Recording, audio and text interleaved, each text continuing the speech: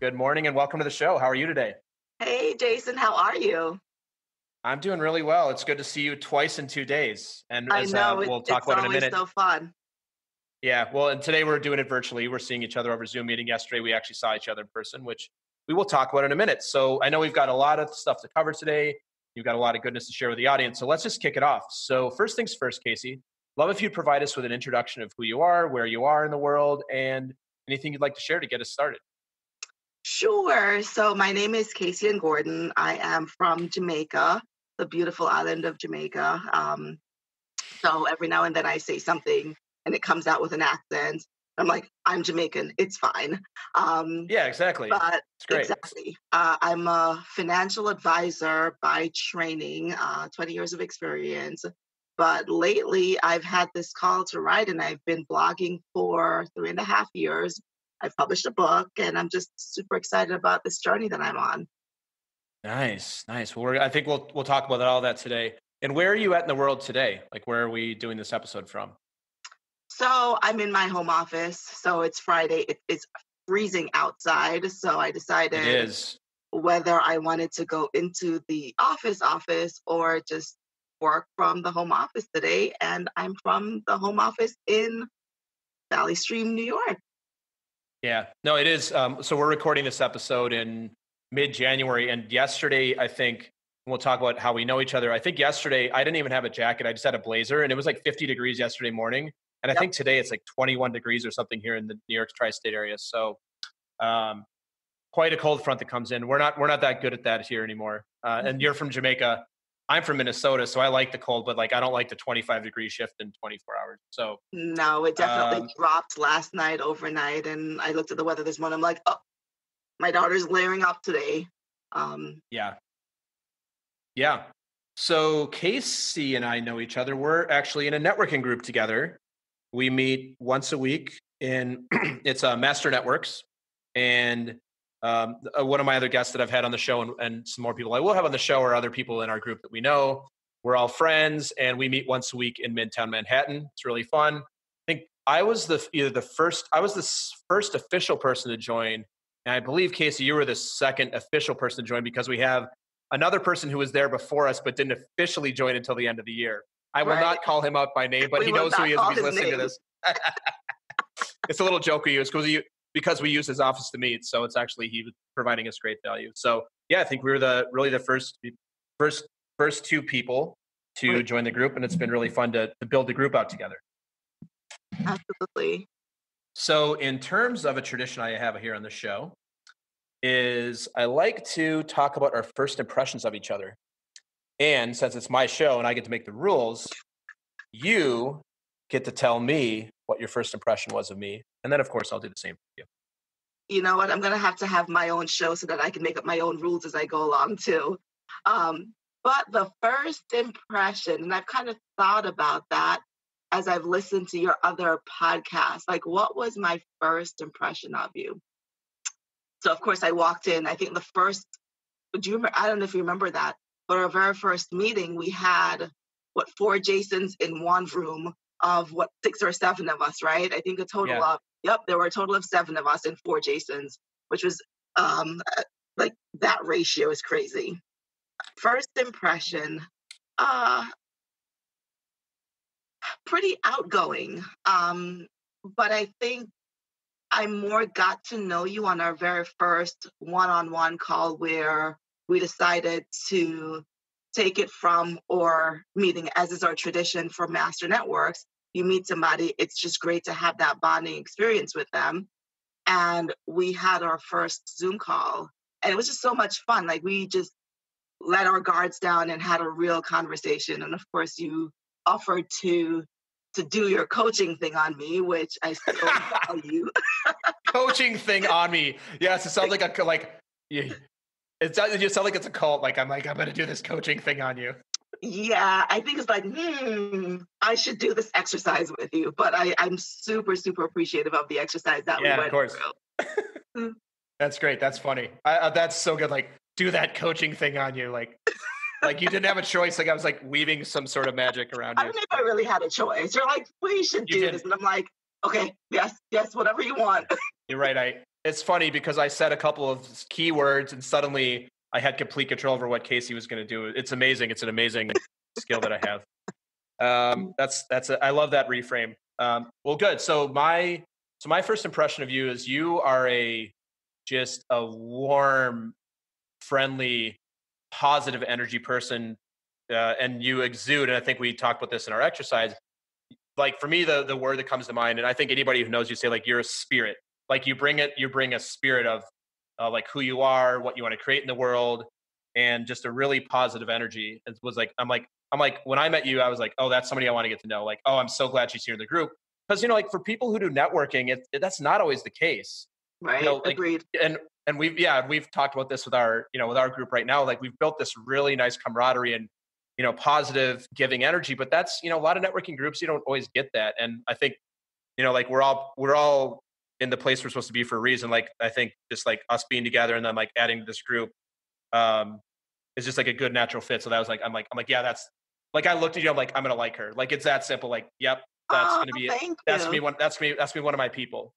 And then Yeah, no, you'll and yeah. even something that you said on our very first call, it just kind of allowed me to step back. And I actually went Googling.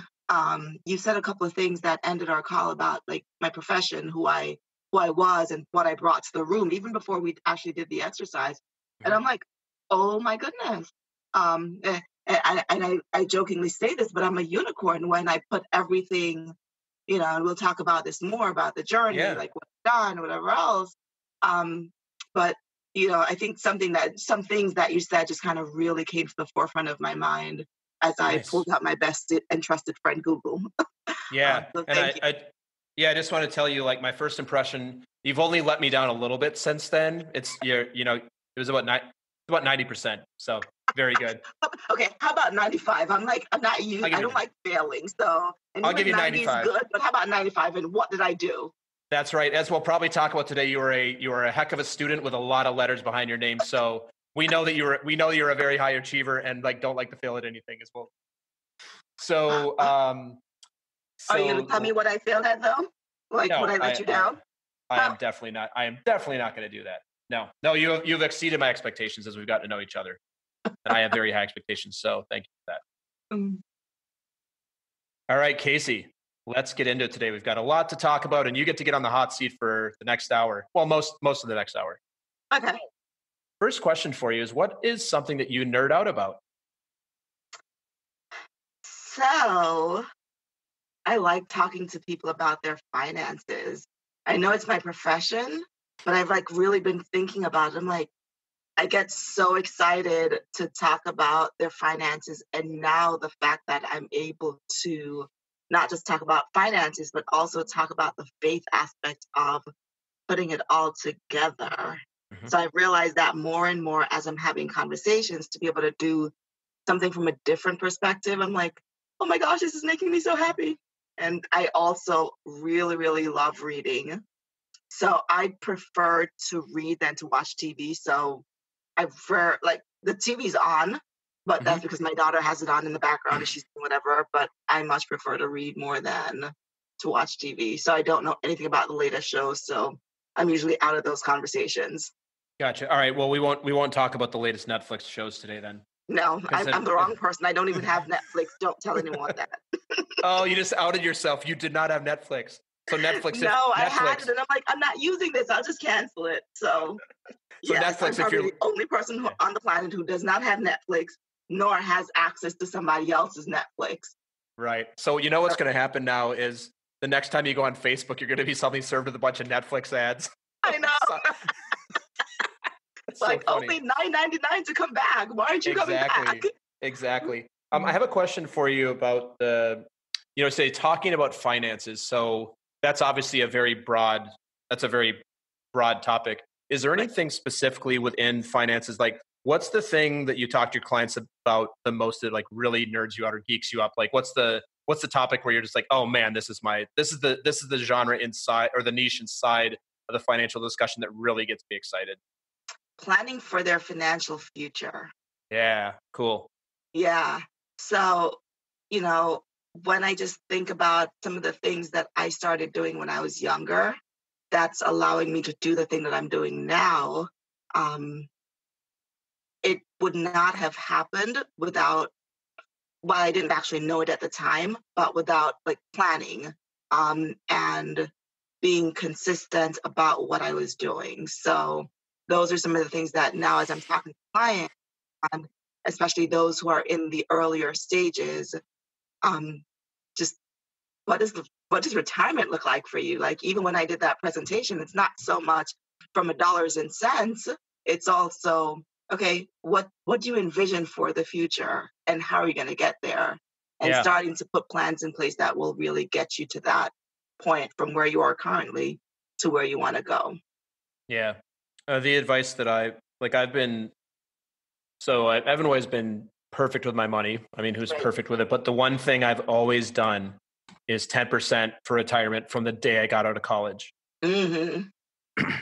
So, so I think like the thing that was instilled in me, or the thing that I took on, that any financial planner you talk to is like, do it now. Whatever Right. age you are, start now. It's really Exactly. fun. It's really fun. It's really fun to like look at your balance and be like, oh wow, the market did well this year. Like that's a good sum of money when I retire. But then the next thing that comes up for me is I'm like, oh, but that's an IRA, which means I have to pay tax on it. Ugh. I'm like, Minor that's not all my detail, money. and you're still relatively young, so there's still growth for some number Yes. of years. And Yes, but that's yeah, true. to that point, it's like starting now, starting where you are, and just Yeah. being consistent about it.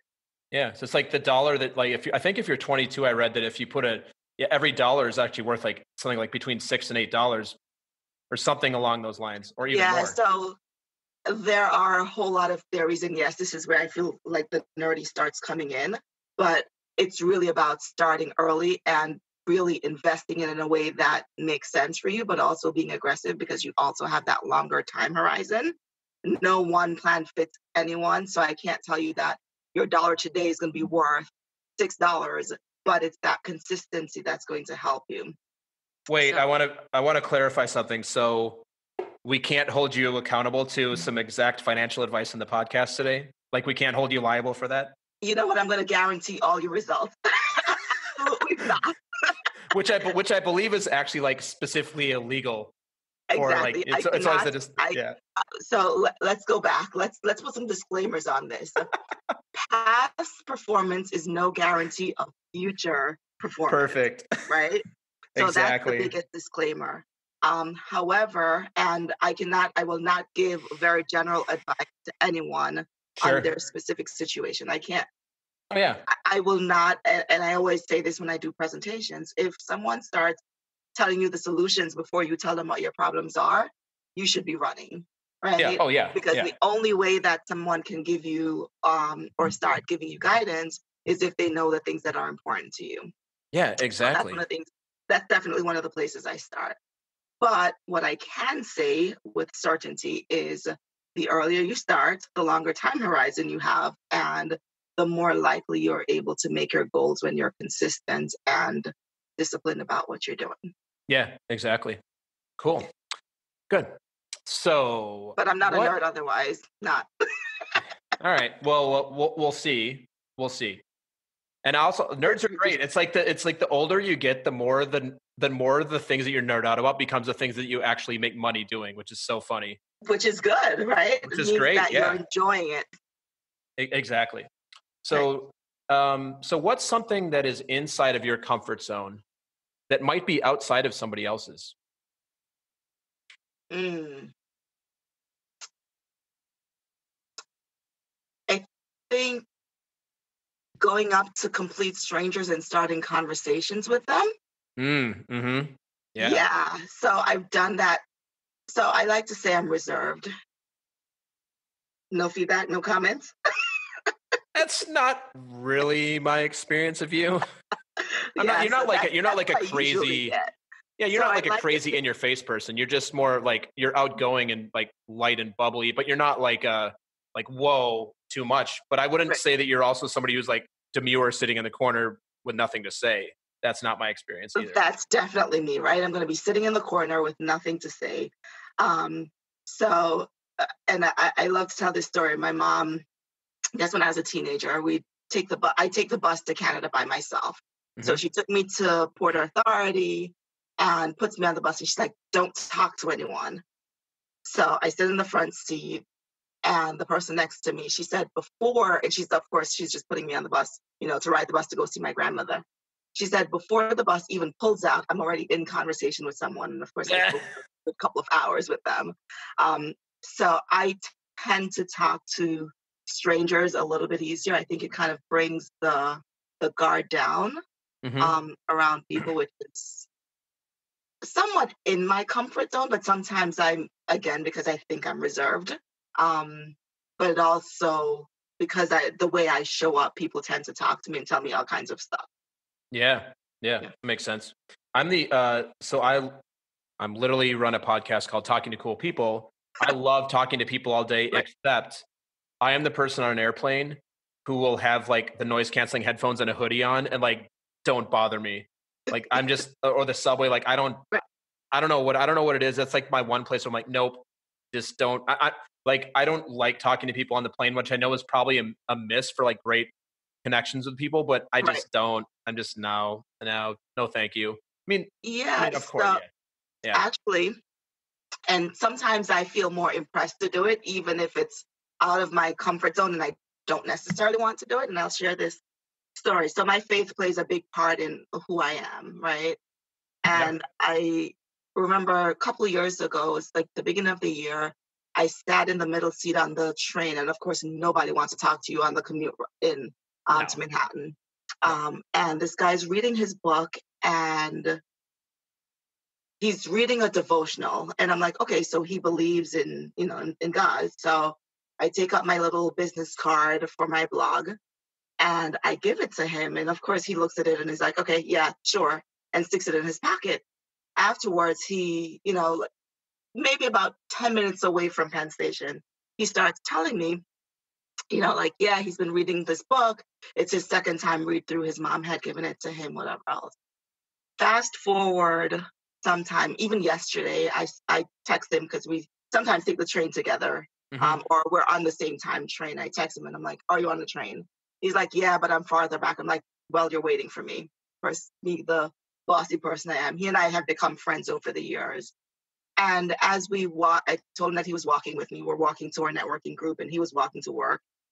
And when we parted, he hugged me and kissed me, and he's just like, he kissed me on the cheek, and he's just like, "I love you, Kaysi." And I'm just like, the relationship, or not even thinking that it would turn into a relationship and a friendship. Some guy I met on the train just out of nowhere because our connection, and it's very a faith-based connection, right?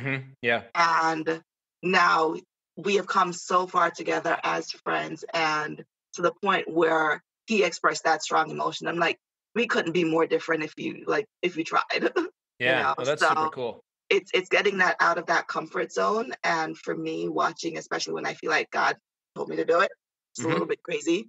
Um, but seeing how that end result looks.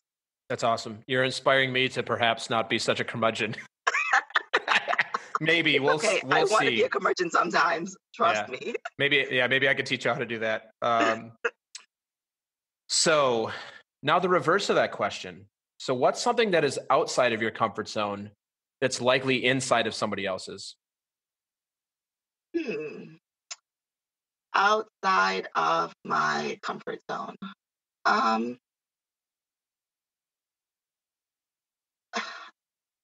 I think going back to, some people will watch movies, like they'll veg out on TV all day long.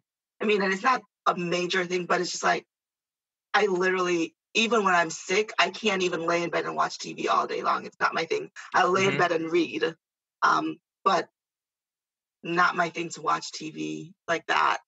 And I mean, that's not major, but I think I read social media where a lot of people will be like in the latest shows, and I'm just like, oh, sorry, no, not my thing. Yeah, I think what I'm what I'm inferring from all that as well is something that's likely outside of your comfort zone is just like not doing anything. Like you're always doing something, feeling productive.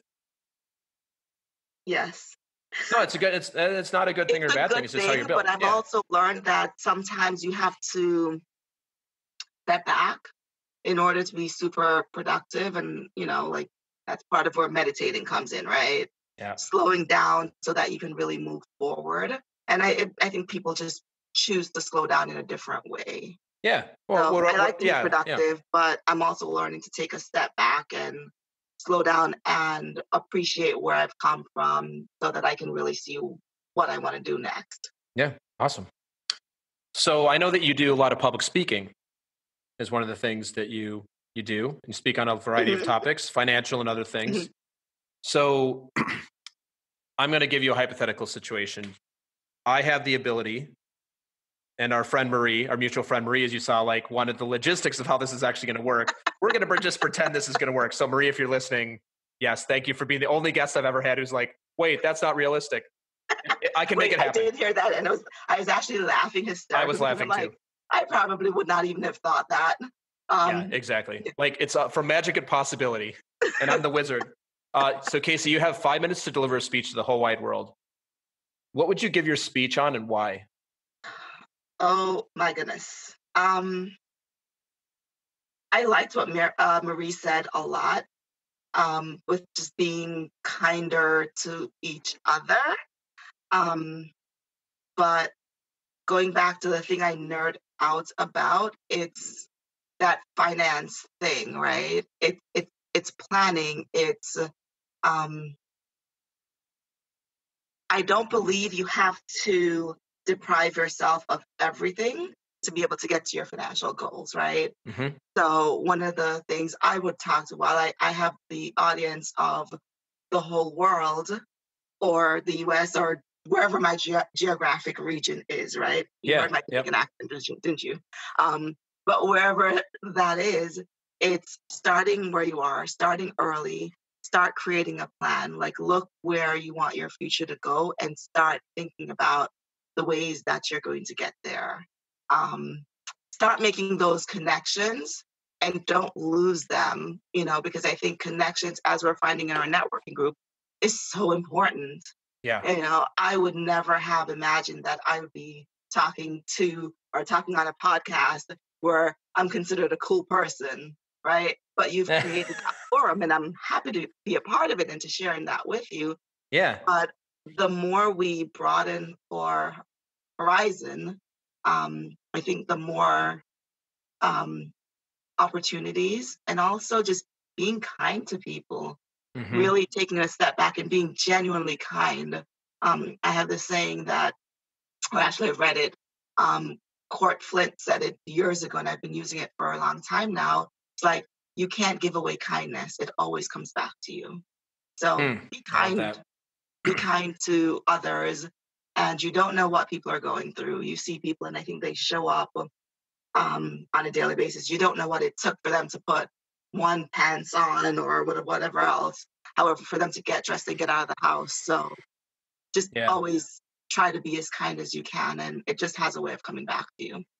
Yeah. This is something I love this topic. This is, I've had a few guests on with it's in the realm of like Marie and yourself and a couple other people where it's like you just don't know what other people are going through. And for me, I realize like 42 now that for a long time, and this is where you get to learn more about me, by the way.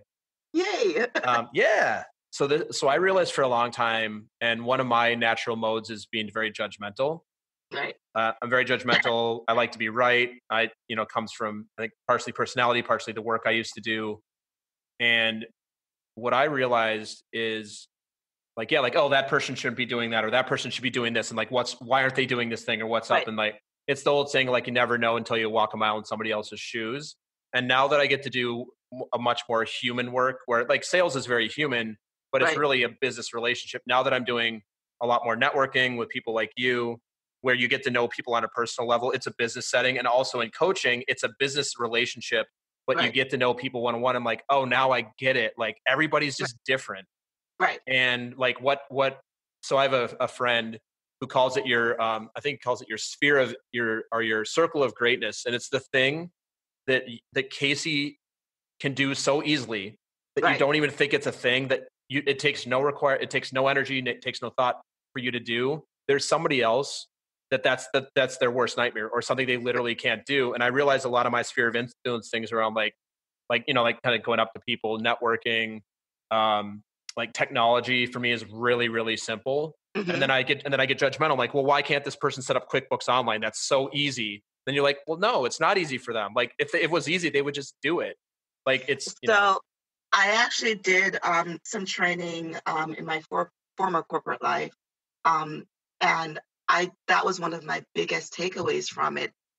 That it's the thing that comes so easily to us that aggravates us the most in somebody else. oh God, yes. Yeah. Oh So yeah. when Oh you yeah. start realizing that because it comes naturally to you does not necessarily mean it's going to come naturally to that other person, I think we start, or hopefully we start being a little bit kinder about it and the way that we respond to those people. So we talk about this in walking in New York, right? And I sent you Yeah. that picture Yeah. last night. Yeah. Exactly.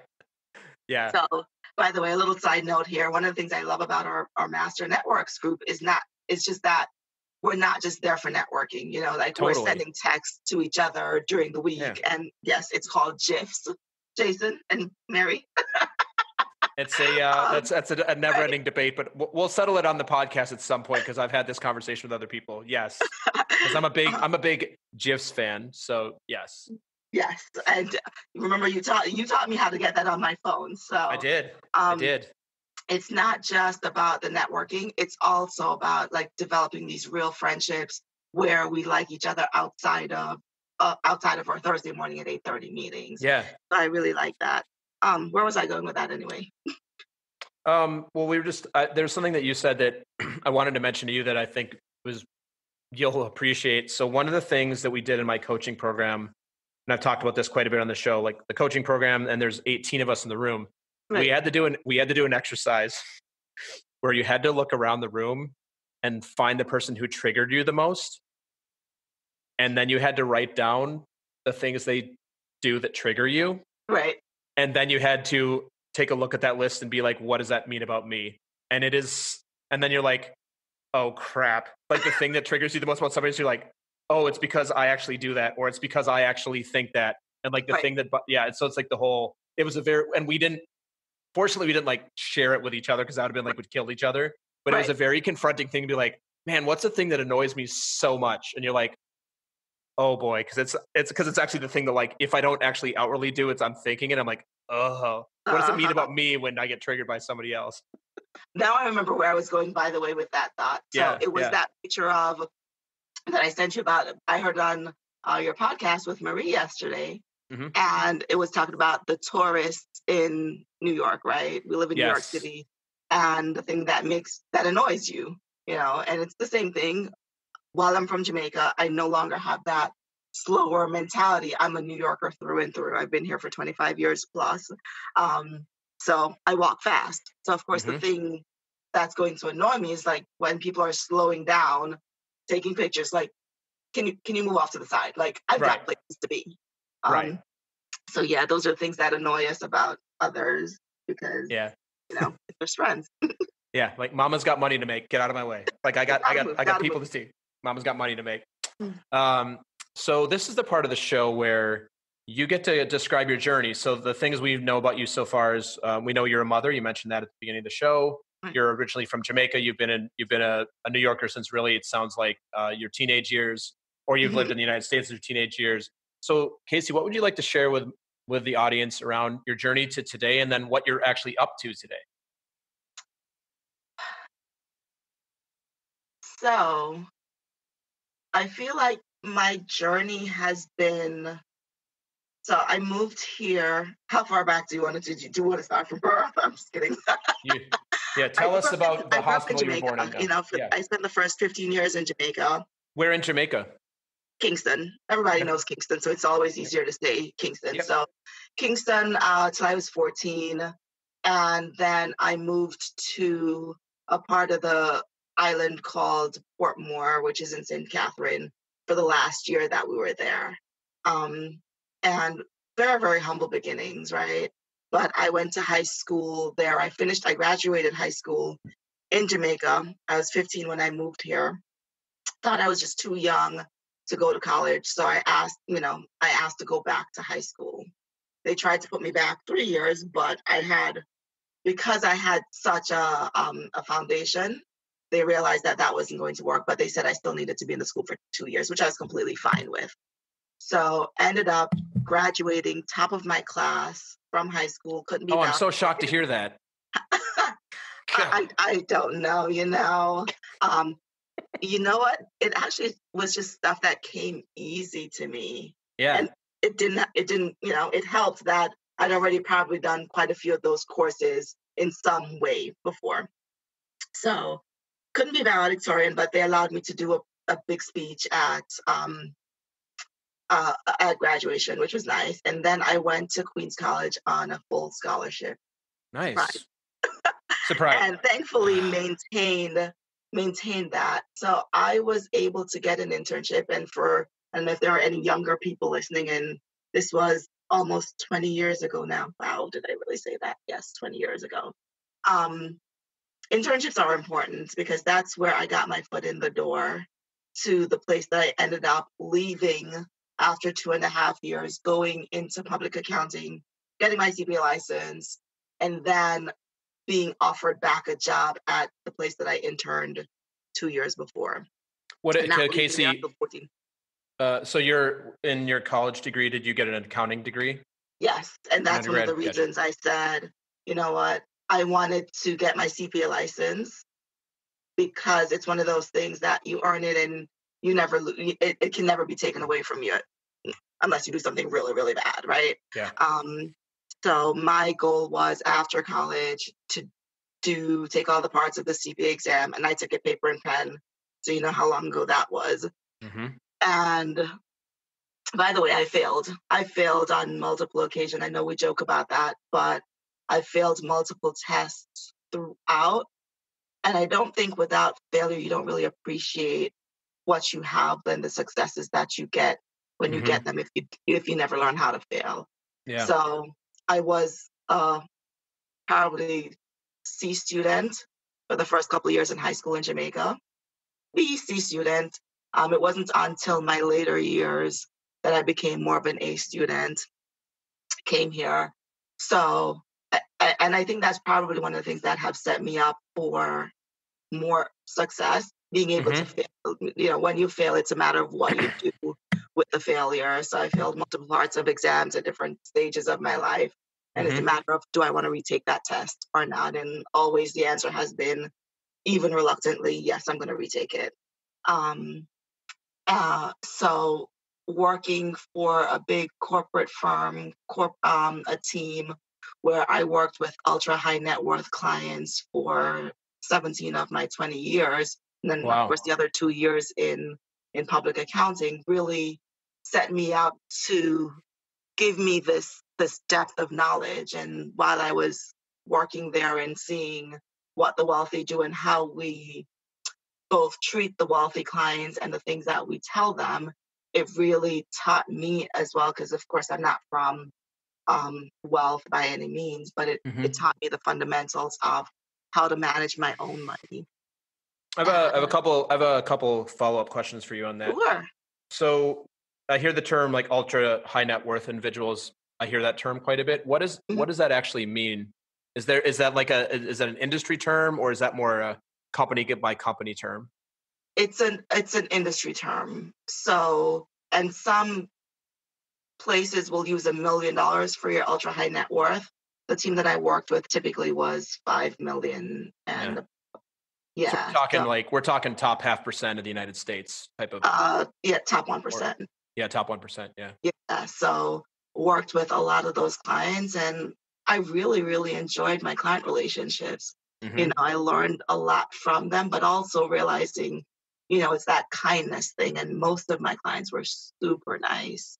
Yeah. Um, so I don't think it carried the same stereotype of which people aren't nice. I thought Yeah. that I had some of the nicest clients in our books, and I'll say that. And one of the things that I'm also and always will say is that I learned a lot from the team Mm-hmm. that I worked with. So I'm just appreciative of the journey, the experience on the financial side, and then as I mentioned before, 3.5 years ago, I started writing. And again, this was something very reluctant because I'm very, very private. Nobody knows what's going on. And exactly to the point that I made earlier, like, you don't know what people are going through. So you just got to be kind to them. And Well, when I isn't that felt this, ironic huh? isn't this ironic that we are talking about how private you are and that you're going to be on a podcast that hundreds of maybe thousands of Exactly. people are going to listen to? I love it. Let's talk about the fact that I've come a very, very, very, very far way. Yes. Right. Thank you, Kaysi. It's So great. thank you.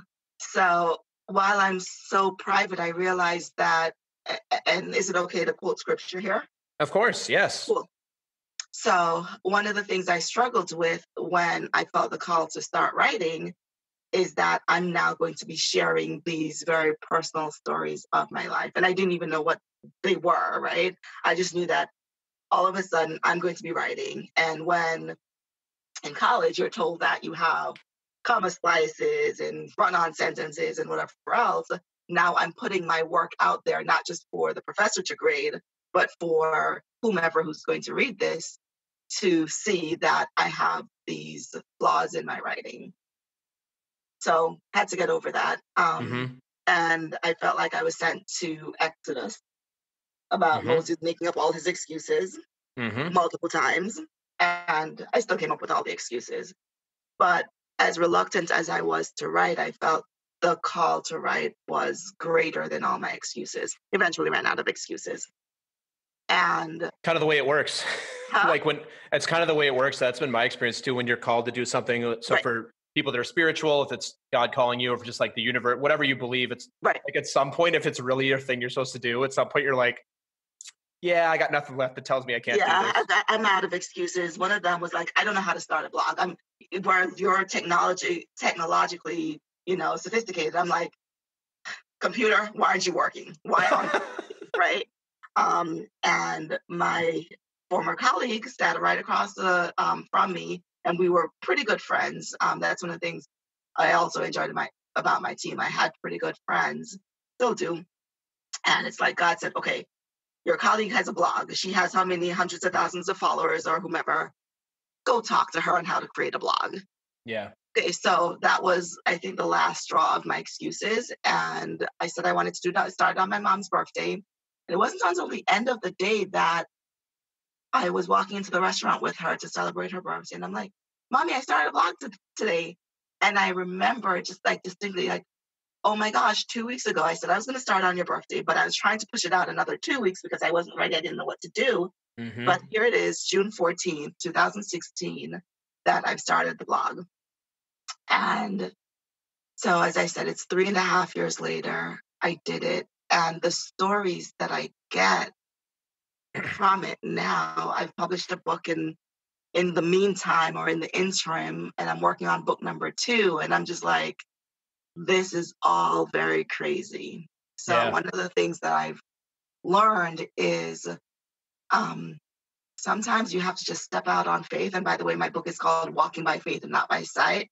Learning to be still in the midst of life's chaos. So I'm divorced, I'm a single mom. And of course, you can imagine corporate woman, career woman. My life can be very chaotic. And then God called me to be still. And I'm like, but God, like, how are we going to do this? Yeah. And it's in those moments of slowing down and being still that the thoughts came. I would wake up at 2 o'clock with a thought to write. I would write it, go back to bed, and wake up at 6 or 7 o'clock and reread it, and it actually made sense. And I'm like, what? Um, so sometimes you just have to step out of that fear and do Mm-hmm. the thing that we've been called to do and watch what happens next. Yeah. Amazing. Well, I know you're creating all sorts of amazing stuff. You're like the blog. We might talk. And I'm going to out you a little bit. You're a published author as well, which Right. we don't need to talk about because you might be embarrassed by. But we'll just give you a shout out. You are a published author, and it seems like you're really creating the career you want as well, and doing the thing that makes a difference in people's lives as an entrepreneur now, working Right. Thank you. working for yourself, which is amazing. So congratulations on everything you've done and everything you're up to. So And thanks. But let me yeah, add one thing to of that. course. I think also in that first step of stepping out and doing the crazy thing of writing and sharing, and I wanted to have a traditional publishing deal, right? Who doesn't? But I felt like, and there's some crazy stories behind that too. But I felt like God said, I don't want the traditional publishing route. I want you to Mm. self-publish. And I'm like, but that's going to be hard. That's going to be doing everything myself and doing whatever else. And I was like, yep, this is the way. But I was introduced just through the craziest way of the person who would help me to self-publish, walked me through it, never asked for a dollar. And shout out to Paula Blackwell, because I'm still completely amazed by her that she helped me without asking for anything in return. And sometime after, I felt like God said, now it's time for a change, as I was sitting at my desk at work. And I'm like, okay, what does that mean? Right.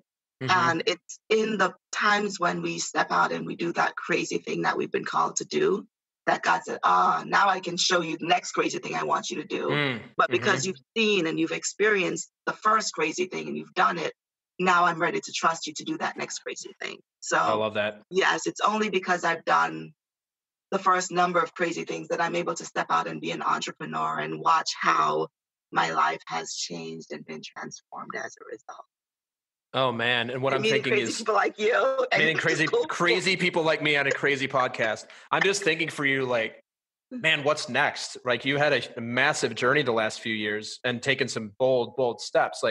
Um, like I'm not a writer, but even doing a podcast, it's like a weird thing to put their like your baby out into the world. And you're like, oh my gosh, people can like listen to Kaysi and I talking today. People are going to read your devotional. People are going Right. to see your blog, and you're like, oh my God, people are going to judge. People are going to have, they're going to love it. They're going to hate it. You're going to get feedback on it. It's like a crazy thing. And then the fact that you did all of that, and then you're like, okay, now I'm going to leave uh, a really job that's pretty secure at a really great firm and like make a difference as an entrepreneur. Like, whoa, like, so I don't even, maybe we'll be talking in a year on the show again. I'll have you back on and you'll say like, you're going to be on Oprah or something. I don't know. Like who knows what's up, or whoever it is you want to be on, whatever's next for you. It's amazing. So Right. yeah, I just want to tell you, I admire greatly the things that you're up to, the things you're creating, and trusting in yourself and what you're feeling from your spirituality to like go out and actually take that chance, knowing that it's going to be okay, and that you're going to be okay. Thanks. I appreciate that. And sometimes, like, I don't know that it's going to be okay, right? I Yeah. don't have that crystal ball that we all want to have, that it's going to be okay. But guess what? If you don't try and fail, I told you I'm okay with failing, right? The Yeah. worst thing is to look back in 10 or 20 years and look back and say, I should have done this thing and not do it, right? I Yeah. think that's worse than me jumping out of the secure world that I lived in, and to be in this place now and not experiencing what I'm experiencing. I've just had such an incredible last 7 months of being independent and meeting new people and the partners that I work with and the people I come in contact with and the lives that I can change, not just talking about finance, but talking about faith and being able to, if I'm so inclined on one of my client calls, to pray with somebody because I feel like there's something that we Hmm. need to pray through before we start addressing something. Hmm. And it gives me like this sense of humility, right? To be Yeah. able to have a call where we're talking about the things that are super important,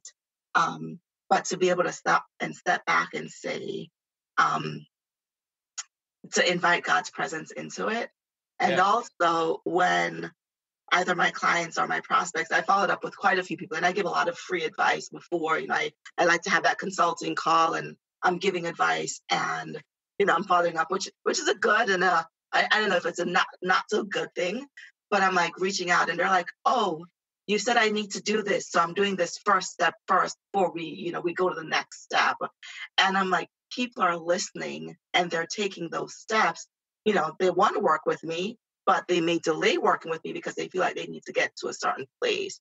Yeah. And I can help them get to that place faster. But the fact that they're listening and they're making steps and they're taking action almost right away just gives my heart so much happiness and joy. Yeah. That's awesome. Yeah. Yeah.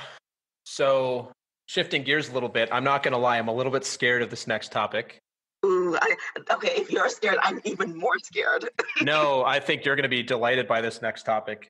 So this is the part of the show where you get to ask me anything, and you're the host, and I'm on the hot seat now.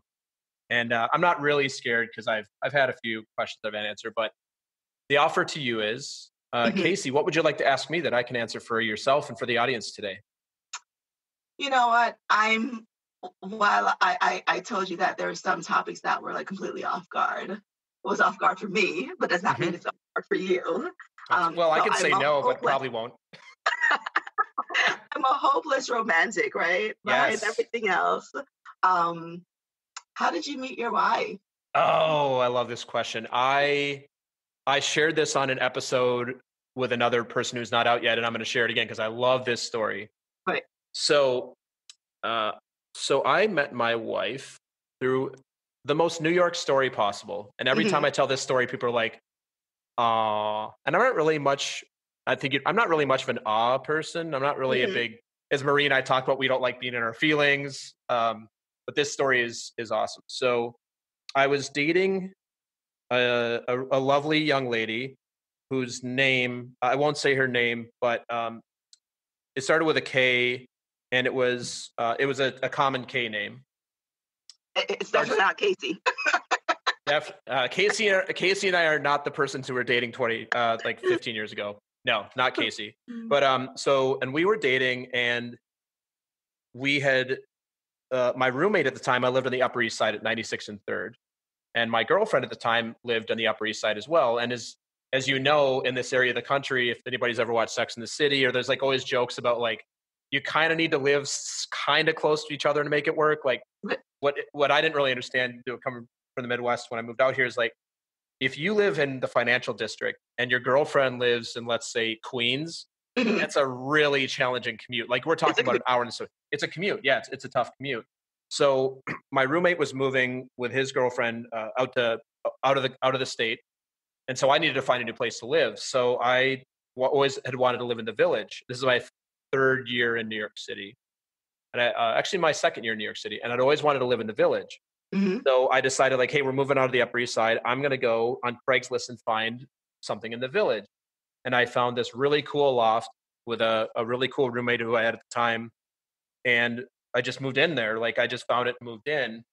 And well, the best part about that apartment, there's a lot of good things about it. The best thing about that apartment is we had a 400 square foot deck on the inside of the building, an outdoor space that was phenomenal. I'm like, I didn't know this sort of thing existed in New York City. It was amazing. So what do I do? Being the social butterfly, I throw a party the first weekend. My friend John and his girlfriend Jillian come to the party and invite their friend, whose name is very, very similar to my girlfriend's name at the time. Mhm. And my girlfriend was there. Mhm. Party was amazing. And I ended up spending a lot of time talking to my not girlfriend, whose name begins with a K. My wife's name is Kirsten. So it's a very, very similar thing. I'll leave it at Mhm. that. And we end up having a good time, but there's like no like I'm with this other person and we're just talking, we're having a good time. My girlfriend and I break up the next day. Mm. Not because of my future wife, but just partially the move. It wasn't the thing. It Is wasn't the that right thing. commute from the Upper Side It to? was I wish I could say it was a commute. It was probably a lot more about me just being an a-hole. So which I will fully admit to. It was not ideal. So yeah, so we actually broke up the next day. Pretty much mutual. It made sense. Like it was not a long term relationship. Right. It just wasn't. And so I throw a party the next weekend. Again, outdoor space, amazing. It's like June in New York City. It's awesome. And Kirsten comes back again with her friends, and like there Mhm. was no like she's a very wholesome, lovely lady. I mean, obviously married her, but there was no like anything other than just like, oh, it was a fun party, cool person, like cool space. Let's go back to the party again. Right. So this party was amazing, and we started talking, and we actually connected again. And then at one point, it was my party that I was throwing, and there's probably 30 or 40 people there. I remember saying like, hey, like, do you want to get some ice cream? And she's like, well, no, I don't really like ice cream, but I like frozen yogurt. And I'm like, oh Mhm. my God, I like frozen yogurt better than I like ice cream too. And so we walked across the street to the deli. We just like talked a little bit, came back. And then I said to my buddy John, who his now wife Jillian was best friends with Kirsten. And I remember saying to him, I'm like, hey, Kirsten's really cool. Like, could I get her number? And he's like, yeah, that's fine. And like, it wasn't like one of the things like, oh, like she said she liked you too. It wasn't like that. It was Right, just right, like let me get aggressive here. Let me go after it. And right. so, we connected again, and I think I emailed her or texted her. I'm like, hey, do you want to get together sometime?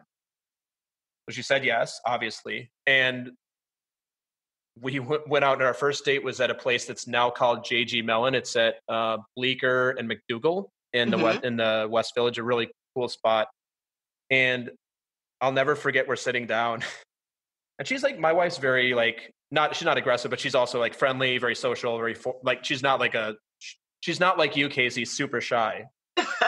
Exactly, because I'm super, super shy. Super shy, nothing to say at all. And so we're sitting down, and like, I'm very not shy.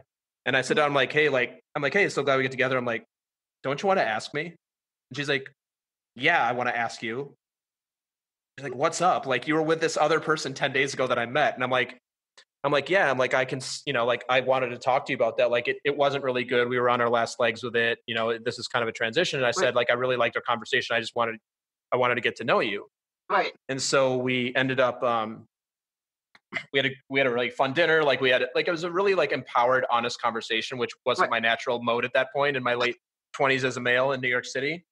And because that's actually what's funny is I actually had these dreams of like, not of being single, living in the village of this apartment and having like this like awesome bachelor life in New York City, like you see on TV Right. and all these things. Like, nah, it didn't happen at all. So we we went from there. We went to this place called the Dove, which is no longer there. It's on Thompson Street in the village. Also, super cool little bar. And Kirsten wasn't drinking at the time because she's training for the New York Marathon, New York City Mm, Marathon. She's in like super health mode. And then we just had a good time, and we went out. Then we saw each other a couple more times, and I think it was our fourth date where we were both like, "Yeah, we're gonna get married." Like, it was like that sort of thing. aw, Yeah. So from there, like, I've never dated anybody else. We were dating for 11 months, got engaged. We actually got engaged in the Caribbean. We got engaged in the Dominican Republic. nice. Not quite Jamaica, but Dominican. And then we got You know, married. that's where Ramona's from. That's where Ramona's from. Yeah, she's Hmm. Dominican. I'll have to tell her that story sometime. And then a year later, we got married in the Dominican Republic. So Nice. yeah, so I went from having a girlfriend with a name almost like my wife's name to married in 2 years. I didn't see it happen. So that's how we did it. So we met at a party at my apartment in the village, which I think is a pretty cool New York City story. Of course, totally is. Yeah. It's So pretty yes, cool. and now I've mentioned this a few times. I've talked about her on the show. We've been married for we'll be celebrating 11 years in May, May 2nd. Congratulations. We actually had two weddings. We got married here in the city Right. in Long Island City, Okay. because we're not Catholic, and in Dominican, really all you can get is like a Catholic priest. Right. I also didn't want to worry about if we ever needed our marriage license, calling the Dominican government, being like, "Hey, Oh, and we don't speak Spanish either." So, right. so we got married legally here in New York City in Long Island City, and then we got married by our pastor, and then we got married. Our ceremony with like our destination wedding was in the Dominican, so that's how we met, and that's where we're at, and we're going on 11 years come May. And a kid to boot. It's And very a nice. kid to boot. We have I've talked about our daughter as well. She'll be 4 years old in a couple weeks. So yes, we've Listen, created a little human. yes, daughters are a lot of fun, but let me tell you, they have their personalities. It's Like already the it's short. already completely the case. Oh my gosh, yes. Mm. Cool. Well, thank you for the question. I'm always happy to share that story. That was painless. That one's not No, bad. I like easy questions, and I'm really, really such a hopeless romantic. Do I get to ask another one? You can do one more. Yeah, You know, I'm very ambitious. Come on, you know this already. of Um, course. why did you decide to start this podcast? It's pretty simple. Hmm. When I was little, my dream was to be Johnny Carson. Okay. I mean, Johnny Carson, and then when I was growing up, it became Jay Leno. So I think Johnny Carson retired and Jay Leno. Right. My dream is to like talk to cool people. Like, oh, how fun would it be to have people come on a show and like we just have a great conversation about whatever.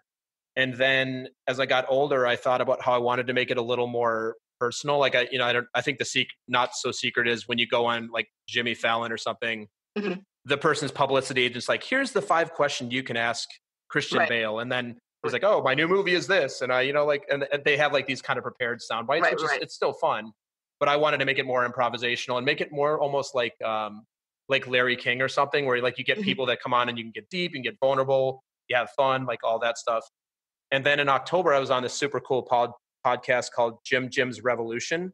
Mhm. And it's about, I was a guest and it's about people that are making career transitions, and it's kind of coupled with technology. So I was like perfect guest. So I'm a Right. technologist who's also made a career transition. And I got done. I'm like, hey, this is so fun. And then I remember, I'll never forget, I was talking to my coach, Oren, if you're listening. My coach's name is Oren. He's amazing. Oren Hode, Hod. He's like, well, what do you want to create the rest of the year? I'm like, I'm going to do a podcast. He's like, what? I'm like, yeah, I'm just going to start a podcast. He's Mhm. like, okay. And what coaches we do is like, okay, what by when? So I've got your Right. what by when. I'm like, I'm going to launch it January 5th. Right. He's like, okay. He's like, what do you need from me? I'm like, just hold me accountable.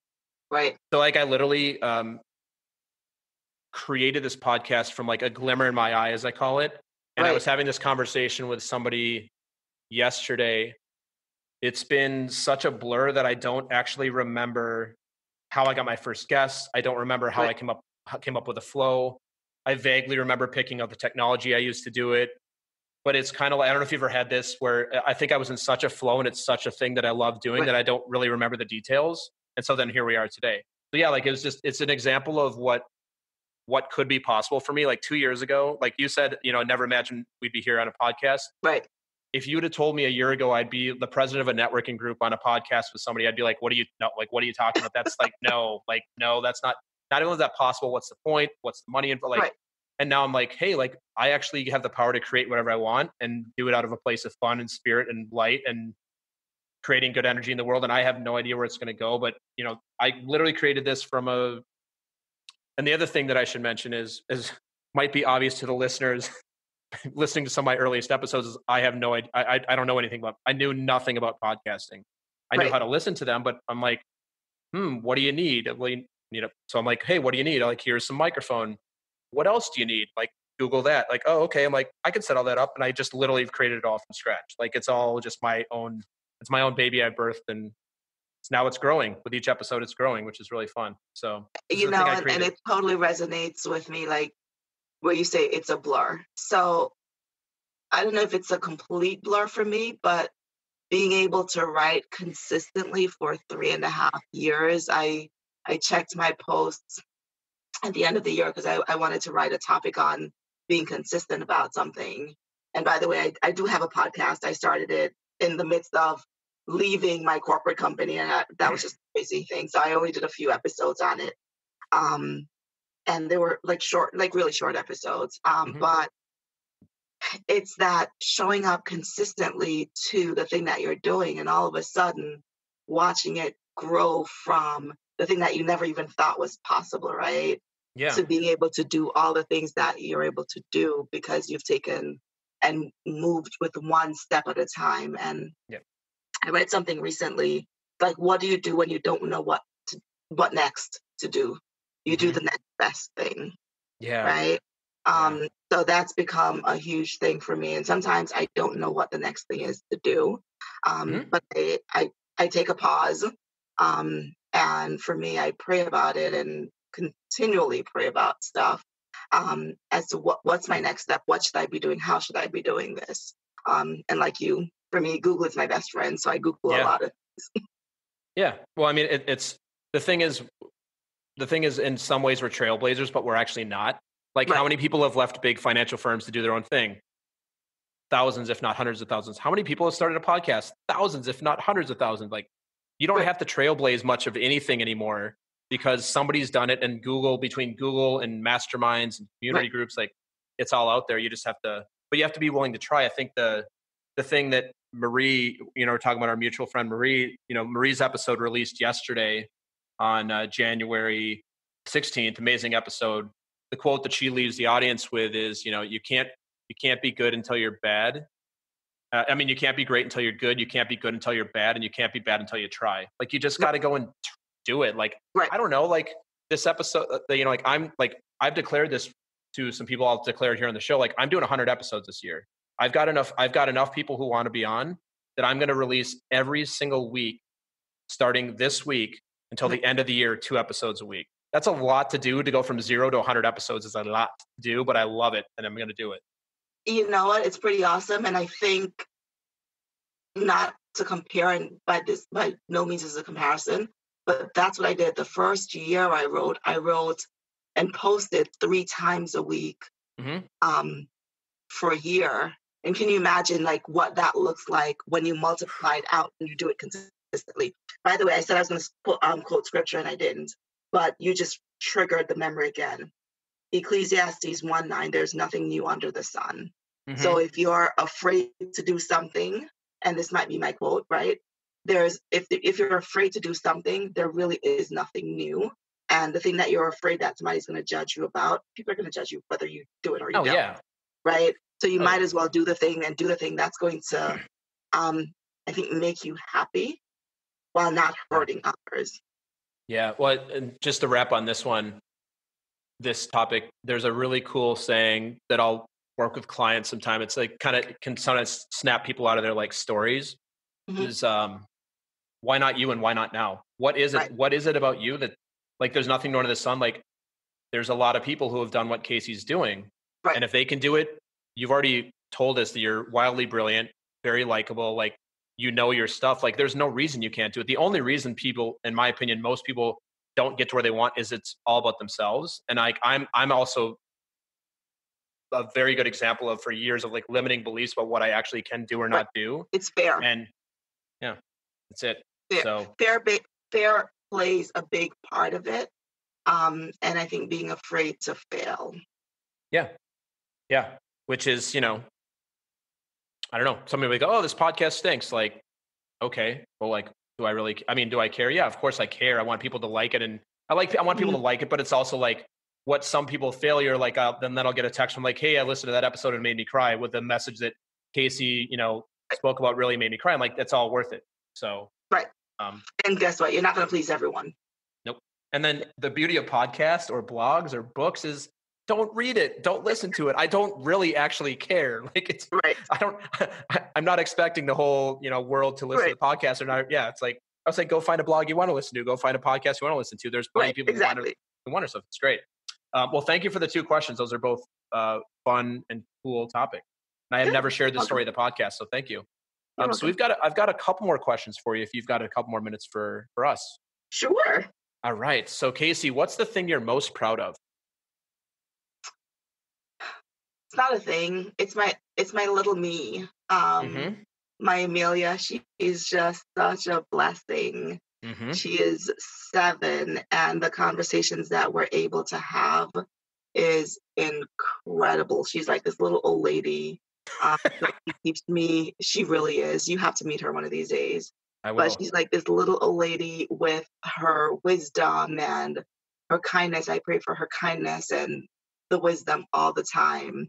But one of the sweetest compliments I got recently, one of her friends is very, very shy. You talk about shy. She used to be very shy when she came to the school. And I walked in and they're always saying, "Hi, Miss Kaysi." And we're all gathered in, like, I think 3 little girls. By the way, they act like teenagers now at 7. Oh God, yeah. Oh yeah. So wish me all the 4 years best. old too. Exactly. And one of the little kids said something, and this particular girl, she stood up for herself and she said something, and I texted her mom afterwards, and I'm like, I'm so happy to see where your daughter is coming from, because we all know that she's shy. And she's like, "Why do you say that?" And I'm like, it's not anything that I can really articulate. It's just like the growth that I've seen in her. And the mom responded, she just was so appreciative of my daughter's influence in her daughter's life. That at 7, she's already being a leader and she's already empowering others to kind of stand up for themselves and to do that thing for themselves. So Yeah, that's she amazing. makes me super happy. Yeah. So it's funny because any question I've ever asked this to of a parent is always their child.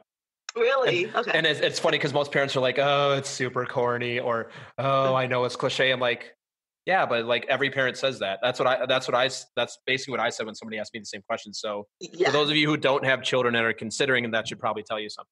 Right. No, my kid is, and everybody says this, but my kid is pretty amazing. She really is the best. She truly is the best kid out there. Yes, exactly. Exactly. You can say that for yourself, but for me, yes. Yeah, exactly. So a little bit different type of question. This is something where maybe get a little bit vulnerable with you if you're up for it, which I think at this point we're in a good place to do that. So Kaysi, what's something that you are afraid might actually be true about you?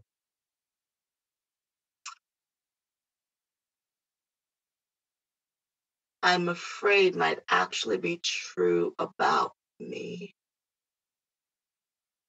Hmm, that's a hard one. Do you always ask these hard questions? I'm just kidding. Yes, I do. Okay. Um, You're not special today. You're being treated like everybody else. oh man, I am super special. You are That special. would be it. That I'm not special. That would Mm. be it. Um, but ask me the question again. Yeah, what's something that you were afraid might actually be true about you?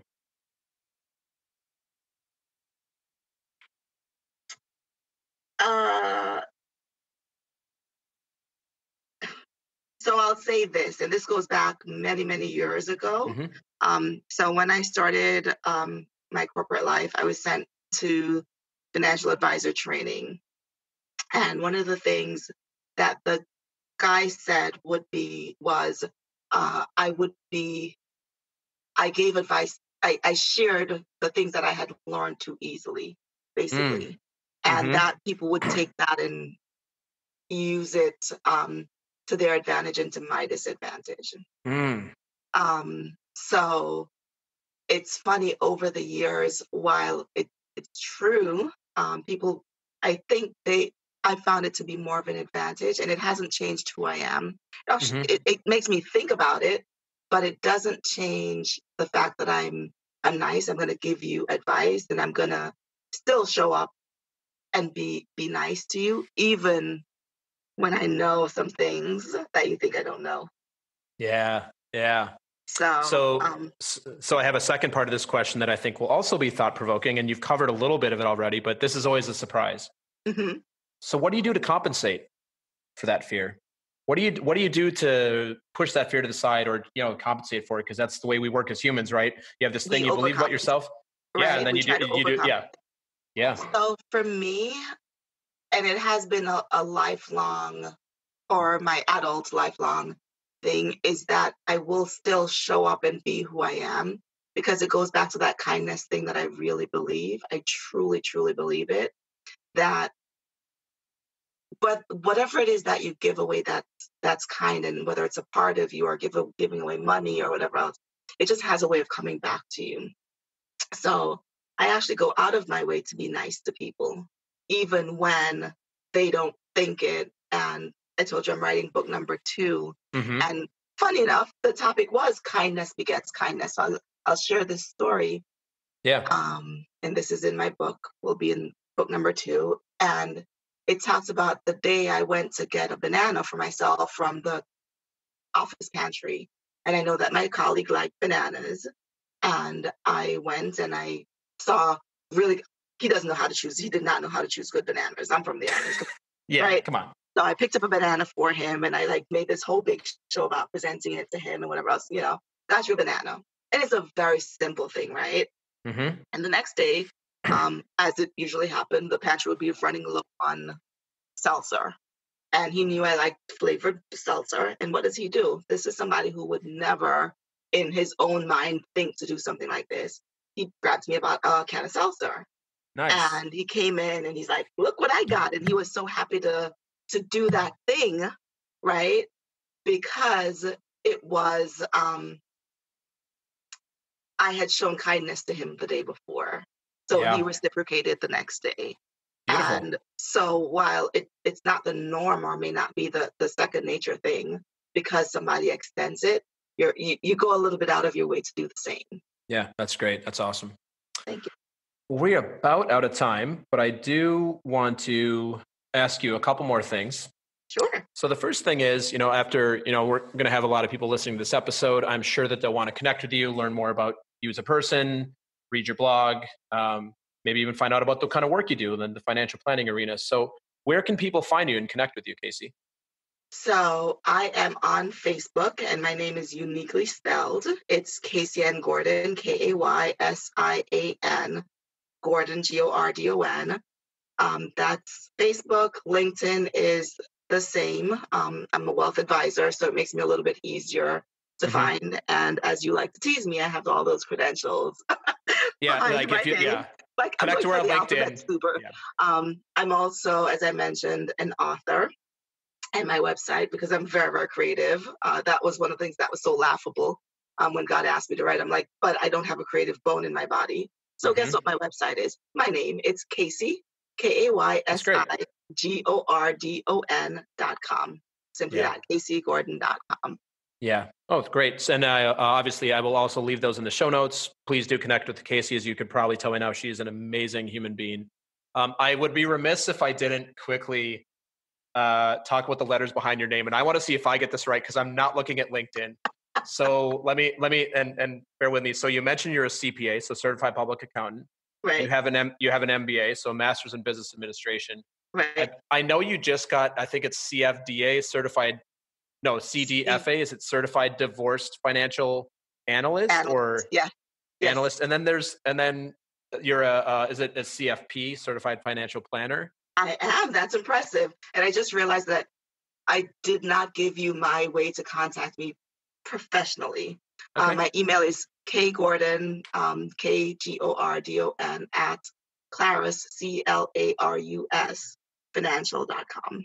awesome. So wait, did I get all the letters right the first You time? did. You Wow. did. But So I think you forgot okay, to mention those are the letters behind my name. But behind you your forgot name. to mention all the other things that I do. I'm just kidding. Yes, no, of course. Well, so the last question I'm going to leave you with before we wrap up here is, But what are the next letters that are coming behind your name? Because there's obviously going to be more. Like, is there something else coming? really, my business card can't hold anything else.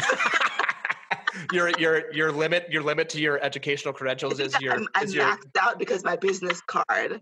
Um, as that's I awesome. figured out, and through using my own coach, and I can't tell you how invaluable coaches are, Well, thank you. especially a good one.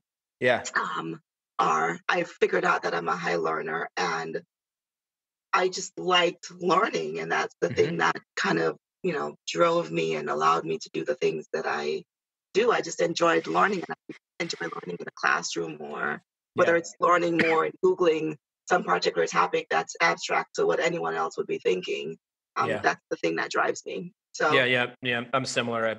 I don't have it on my LinkedIn now, but my coaching also has like a lot of letters, and it's actually kind of silly how many letters I can put behind my name, and most of them are like they mean something, but they're right, not. It's like at the end of the day, like I would not hire you. I'm not going to hire a financial planner because they have the letters. I'm going to hire them because I connect with them and I think they understand me. And like you said, right, they're trying to help me not even solve a problem, but like not like throw a bunch of products at me. It's the same thing in right, coaching. You can find coaches with all sorts of letters. Although there are certain letters behind a coach's name which really demonstrate skill and the fact that they can grow a big practice.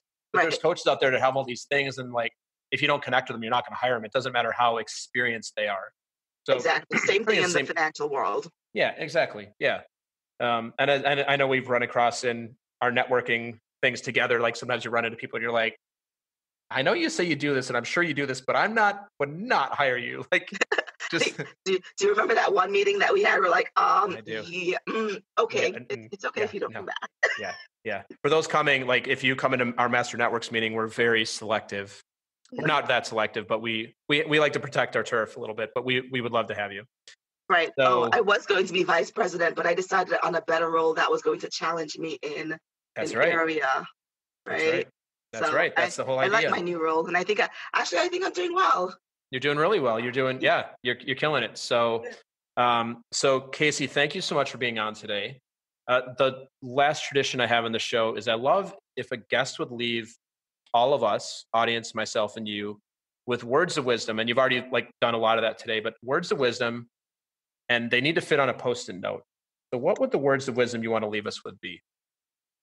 You know what? I think I'm gonna go back to the one that we just talked about. We've talked about it a couple of times before. So this Hmm. is by Cort Flint, and Hmm. it says, "It is difficult to give away kindness. It keeps coming back to you."